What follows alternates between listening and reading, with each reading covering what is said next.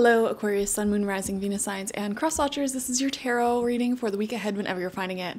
If you're watching along as I post because you're subscribed, this will be for the week of August 5th through the 11th, 2024. Before we begin, I just want to give a big shout out to Li Chen for sending me my new desk. I was needing a new desk and because mine was falling apart, and I was literally just telling my friends, like, I really need to go out shopping to get one, and then weirdly enough, they sent me an email and we're like, hey, we want to give you a free desk. So thank you so much for that. I'm going to leave their link in the description and comments for you guys if you want to check that out. Okay, we have the Eight of Swords coming out in reverse, Aquarius. So we are starting off this week, and I feel like there could be certain things going on in your life where you're really in your head or just sort of overthinking things, feeling, a bit stuck. So I want to see what comes out around this card to maybe get some more clarification. Okay, we have the Wheel of Fortune in reverse. I feel like there is definitely like the turning of the wheel happening at this time. Big life changes may be coming through for a lot of you. Things like moves or new jobs or new levels of income, etc. Like there's also what comes with that is new sets of responsibility.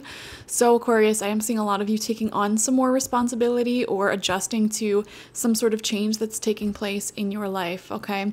So I'm seeing so many different examples. It's hard to pinpoint one because it'll look different for all of you. But for example, I'm seeing for some of you, like you might have more time to yourself, like maybe your children are off doing different activities. Maybe they moved out, or maybe your roommate or boyfriend or girlfriend moved out or moved in, or you might have moved or gotten a new job. You know what I mean? There's like a lot of changes taking place in your life right now, and every change requires an adjustment period.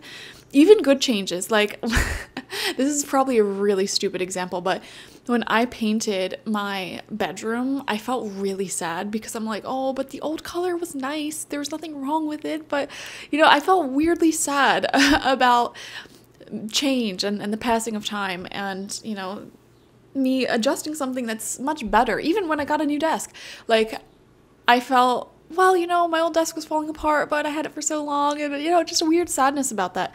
So I'm seeing similar energies for you. These are just examples. Apply it to your life, wherever that may be.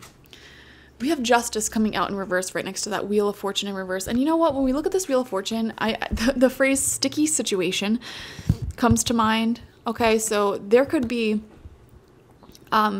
events or news or people coming through that bring quite a bit of drama to your life.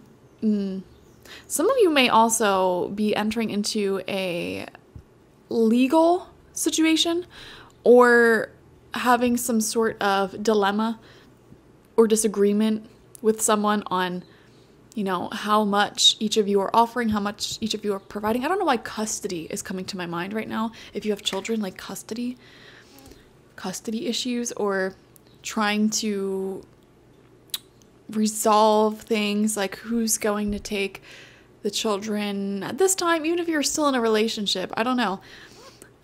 Definitely another thing I want to say here is pay attention to anyone from your past who might try sneaking back into your life right now. Just pay attention to what you feel. If people like that are trying to come back around, what intuitive nudges come up for you. Is this a good thing? Is this a bad thing? Listen to your intuition. We have the Emperor coming out as your fourth card. We're now on the second row of cards, right underneath that Eight of Swords in reverse. So you're getting really organized. Yeah, and I know this is very specific, but I'm seeing purchasing things that help you become more organized. For example, like if you have all of your spices just in a loose drawer, you might be getting like spice racks and putting them into alphabetical order. Or if you, I don't know, you know what I mean? It's just like little things that make you feel much more organized. And you don't necessarily need to get these things, but it really does improve the flow of your life a little bit better. And I'm seeing like making investments into that. I'm also thinking of skincare for some reason. So some of you might be investing into your skincare this week, purchasing good products. Like Korean products are apparently like the best. And I'm seeing something like that coming through. Like really random messages that just like purchasing little things that help improve the quality of your life a little bit. And it just seems like these are very little things. Why waste spending money on it, but it actually does really help you out. So I would say invest in that if you feel called to. 9 of coins in reverse. Yeah, that's that feeling I was just describing of like, well, I don't need to do this. We've been talking about this a lot in your reading too. Even the example I used of like, well, I don't need to paint the walls, but I want the walls to be this color, and me feeling a little bit sad by that for some reason. Pay attention if you get similar feelings, especially if any of you grew up in poverty or grew up without much money. There's a weird guilt that can sometimes come up when you purchase things that you don't need.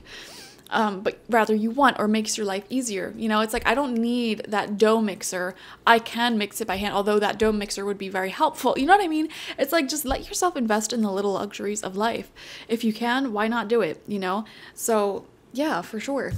And then we have the devil coming out right underneath the justice card in reverse. I do not like that. I do not like that one bit.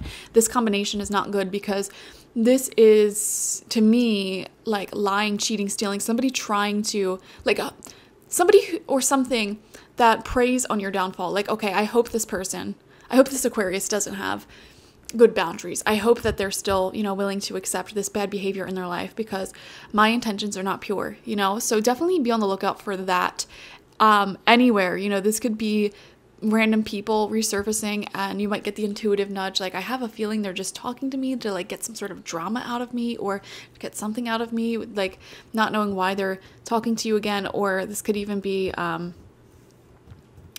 don't know, another sort of prickly situation. Pay attention to that for sure. Okay, don't get yourself feeling stuck. You aren't stuck. If there's any area of life where you're just like, man, I don't know how I'm going to move forward, I'm stuck here, like things just have to be this way, you need to get yourself out of that mindset, because you literally are going to get yourself stuck and caught up in a repetitive karmic cycle, a repetitive loop, if you're saying things like, oh, I can't do better than this person, or oh, I'm just stuck in these circumstances. You will stay stuck in them if you have that mindset and that perspective. All right, so the message for this week is to not limit yourself. Understand that what you want is out there, and you need to open yourself up to it. And that may mean, you know, separating yourself from toxic people from the past, or situations that you may be in, anything that makes you feel stuck. Understand that you have the resources and things to invest in the little things that you don't need. You have the resources to live a life beyond survival. Does that make sense? So you may have been living very much in emotional or financial, physical survival mode for a while, and Spirit's trying to move you out of that this week and get you to a place where you're like, no, it's okay for me to invest in the little things. It's okay for me to spend a little bit more time doing things that I just want to do, that I don't need to do, that aren't productive, but I just want to do. Okay? I hope that makes sense. Definitely watch for your sun, moon, rising, and Venus signs this week to get the fullest overview of your week ahead. Like this video, comment how it resonated down below, and subscribe to the channel if you've not already.